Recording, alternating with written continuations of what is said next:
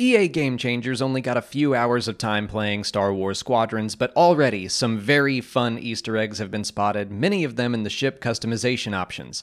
Today I'm going over everything I found, even though I'm sure I'll have to do an updated, more extensive video when the game comes out in October. Also, shout out to Battlefront Updates and Bombastic, who caught some actual footage of things I didn't. I used a few screen grabs from their gameplay throughout the rest of this video. Let's start with the New Republic ships. Of course, you can get red, gold, green, or blue squadron color schemes, but when you go over to Blue Squadron, it mentions being led by General Merrick from Rogue One, but also Lieutenant Valeria. She was in the LEGO Freemaker Adventures show, voiced by Yvette Nicole Brown. Hera can also be seen in the Squadrons trailer wearing the same outfit she wore in the Freemaker Adventures. It's fun seeing that series recognized in canon outside of the LEGO universe. The Blue Squadron description also mentions a battle at Bakura, which is a planet that's shown up in canon material already, but was first created for Star Wars Legends in The Truce at Bakura. Pink Squadron has its description redacted, but I wonder if it's a reference to the Star Wars fan film Pink 5 from 2002. The Cavern Angels paint job might be my favorite, and it's modeled after the starfighters briefly seen on Jedha in Rogue One. They were the squadron under Saw Gerrera's command, and Chasna Chaddock of Alphabet Squadron once flew with them.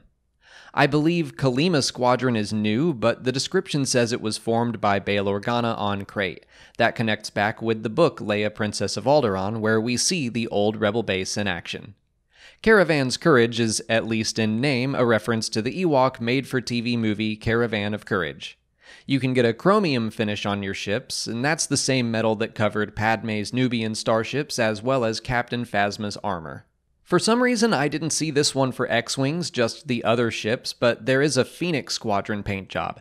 They were seen in Star Wars Rebels under the command of Hera Syndulla, and the ships are said to have been painted by Sabine Wren. Over in decals, there are a handful of fun connections. Sabine Wren's Starbird variant can be used in various colors, as well as the Phoenix logo she used in Star Wars Rebels specifically.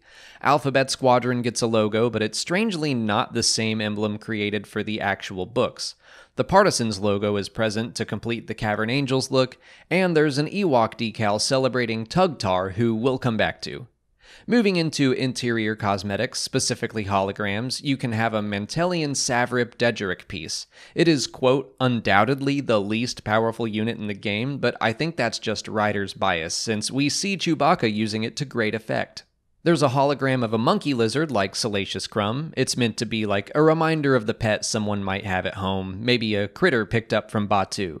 And there is a pilot portrait, an art piece again done by Sabine Wren. The pilot is said to be missing but believed alive, so maybe it's meant to be a rendition of Ezra Bridger. The dashboard is pretty straightforward, but we have to return to talking about Tugtar the Ewok.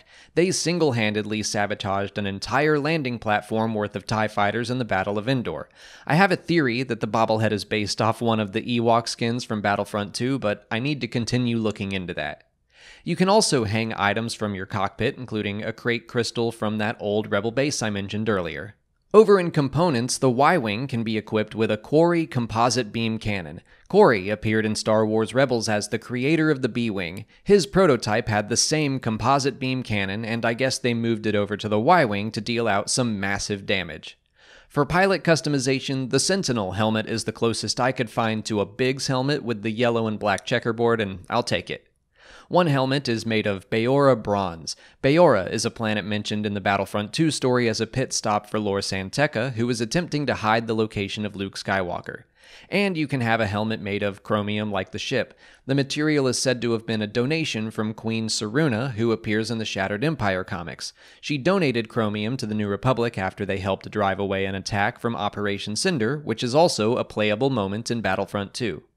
Some heavy leather gloves are said to be made from Gorislug hides. Balatik of the Guavian Death Gang wore a Gorislug leather coat in The Force Awakens. But let's move over to the Imperial side. The most exciting paint job to me is the Ashen Cardinal. Red stripes on the wings were first used by the 181st Fighter Wing in Star Wars Legends, led by Soontir Fel. This is its first canon mention, but red stripes have been used to signify elite status in canon already. The Ashen Enforcer is said to patrol the Smuggler's Run. That's an asteroid field that became a haven for smugglers back in Star Wars Legends, although it has already been mentioned in canon material. The volcanic paint job makes TIE fighters look heavily burned and damaged, and the reasoning behind that is that they were near a volcanic eruption on Mustafar near the Korvax Fortress. The Korvax Fortress is from the VR experience Vader Immortal, an old Mustafarian stronghold that you and Vader explore in the game together. The Emperor's Guard paint job is all red. That ties back to Star Wars Legends, where the idea of the Imperial Royal Guard having their own special fighters originated, but that idea has since been used in Star Wars Resistance, showing First Order ace pilots also use red paint jobs. Similar to Phoenix Squadron on the New Republic side, there is an additional paint job for the non-fighter ships in the Empire. This one is the 204th Fighter Wing, also known as Shadow Wing. They are the main enemies of Alphabet Squadron, and because it was kind of hidden away, I genuinely can't find anyone with footage of it, but that's it in the menu right there. For decals, the Imperials can use the Sith Eternal emblem. That's interesting to me. It's definitely appropriate for the faction, but since it didn't ever appear until the Rise of Skywalker, I assumed it was more secretive and not widely used within the Empire itself. Skystrike Academy gets a decal, and I like that one a lot. It was a flight academy for elite pilots, and both Wedge Antilles and Hobby Clivian attended it until they were extracted by Sabine Wren in Star Wars Rebels. The Hutt Cartel can be represented on TIE fighters as well. The first Darth Vader comic by Kieran Gillen showed Vader setting up a partnership between the Empire and Jabba the Hutt. As the description says, the Empire allowed the Hutts to continue operating in exchange for resources and information. Likewise, you can slap the emblem for Crimson Dawn on your TIE. Similar to the Hutts, they were allowed to continue operating. I'm guessing they had some issues with Maul's rule, though. I have a feeling he was removed from power before Crimson Dawn was fully allowed to operate. For the cockpit interior, you can get a hologram of Commander Gideon Hask. People have been asking if we could see Inferno Squad in the game, and here we kind of do. Maybe they will physically appear as well, but Gideon Hask was a member of the elite unit, and the only member to stay loyal to the Empire after the destruction of Vardos.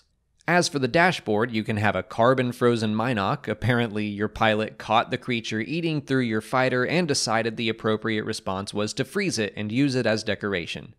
You can also show off your Medal of the Emperor's Fist. That medal first appeared in Star Wars Galaxies. Its depiction here looks exactly as it did in Star Wars Legends. You can have a Corellian Hound Skull, which is grim, but those creatures were first seen in Solo, a Star Wars story. The Lord Vader statuette is interesting. The description says he commanded the 501st Legion, but the book Thrawn Alliances kind of did away with that, creating a new group called the 1st Legion. I believe the reasoning was that Anakin commanded the 501st, and he or the Emperor would want to distance himself from any aspect of his old identity, hence the 1st Legion was created instead. But maybe Lucasfilm is going back on that. It's not a big deal, it's just interesting. And in Hanging Flare, there is a Lucky Paw. That looks to me like it might be a Vulptex paw from Crate. You can have a Crate Dragon Tooth from Tatooine. Of course, the skeleton of a Crate Dragon can be seen in A New Hope. Obi-Wan imitates its call to scare the Tusken Raiders, and you actually get to see and fight one in the Legends game Knights of the Old Republic. In pilot customization, one helmet is called Foundling's Fortune, which I assume is a reference to the term foundling used by Mandalorians in The Mandalorian. The Obsidian Reaper helmet might be a reference to the Imperial Obsidian Squadron from Star Wars Legends. The Special Operations helmet looks an awful lot like the Inferno Squad helmet. The Elite Security helmet also shares the red stripes that identify more skilled pilots. There is an ISB Loyalty Officer's helmet. The ISB was the Imperial Security Bureau, of which Colonel Wolf Yularen was a member. A bronze helmet is meant for Barons, and the Vonreg and Sienar families are mentioned. Sienar Fleet Systems was responsible for designing many TIE starfighters, and Elric Vonreg was an elite TIE pilot for the First Order, but it would appear that his family was involved in the Empire as well. And finally, before wrapping up, I noticed that when you create your pilots, there are a couple of fun inclusions when you randomize your name. I saw both Kian Farlander and Ace Azamine show up. Kian Farlander was the protagonist of the first X-Wing game. Ace Azamine was the protagonist of X-Wing Alliance. I didn't have enough time to cycle through all the names, so I assume there are even more to find. And we were told that the build we played was not final. There are going to be even more customization options to look through in October, and I'm sure the story mode will have plenty of connections to other Star Wars stories. We already know of a handful between Squadrons and the Alphabet Squadron books. But that's it for today. I didn't cover all of the cosmetic options, just the ones I considered to be Easter eggs. Both Battlefront Updates and Bombastic have covered them pretty extensively if you want to see even more. Let me know if you caught any Easter eggs I missed in the comments. If you haven't already, please like this video, subscribe to the channel, follow us on Twitter, Instagram, and Facebook, and consider checking out our Patreon page. As always, thanks for watching, and may the Force be with you.